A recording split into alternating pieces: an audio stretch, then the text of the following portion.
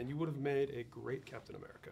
Thank you very much. Seriously, I'm a huge Marvel guy. Well, I'm also a huge Chris Evans fan, so I was super psyched. Yeah, that no he got disrespect. it. Yeah, exactly. Yeah, exactly. But I think it would have been. He's also he's so ripped in that movie. My God. Yeah, but I wasn't ready to do that. Wasn't ready to do the egg whites or whatever Rocky thing he was in. But I think he was eating like an entire buffalo every day or something. Right. Yeah. Exactly. Yeah. There's always reboots and whatnot. So you are kind of the first of all, great fracking movie, which I've been waiting like 2 weeks to say. How'd it go? Did it feel good? Not as good as I thought it was going to actually. But you're kind of the new Affleck. Don't say that. He gets very angry when you say that. No, I mean, if there was, people have been saying bromance, which I didn't even know what that was, but I certainly don't want to be any part of the Matt and Ben bromance. That, especially being from Boston, that's sacrilegious. I mean, they're like the mayor collectively. So Indeed. If they're having a bromance, I'm like the weird mistress that's off to the side. So that's not a good place to be. Well, I read this.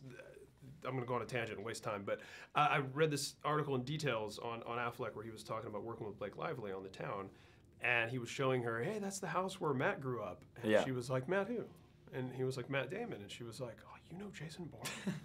So it's also kind of I know. But see, like being from Boston, the Matt and Ben thing is like, I mean, I think we all have Good Will Hunting tattooed to our back somewhere. Right. So it's to work with him and to be a part of this was amazing. And I'm a Damon and a Van Sant. I mean, I saw Gerri. That's how much of a nice. I did too. There you go. We're on the same page. Exactly.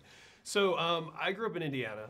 And this movie could have taken place where I grew up, or in most of America that isn't LA and New York.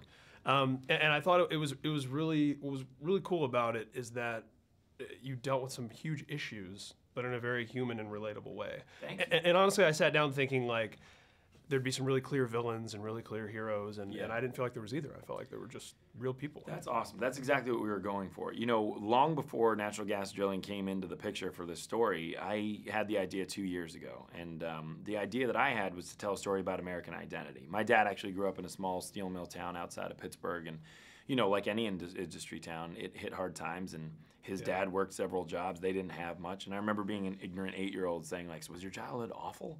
And he was like, no, quite the opposite. We had a really tight-knit community. We believed in each other, and we had the faith that tomorrow was going to be a better day. And I just thought that version of America we've moved so far away from. And that especially recently with the political landscape as it was, and we made so much noise for who was going to be elected, we kind of forget about all the people who are actually going to be affected by all this stuff. So to me, I just wanted to tell a story about community and how important it was to shine some light on these places that, you know, is the fabric of our country.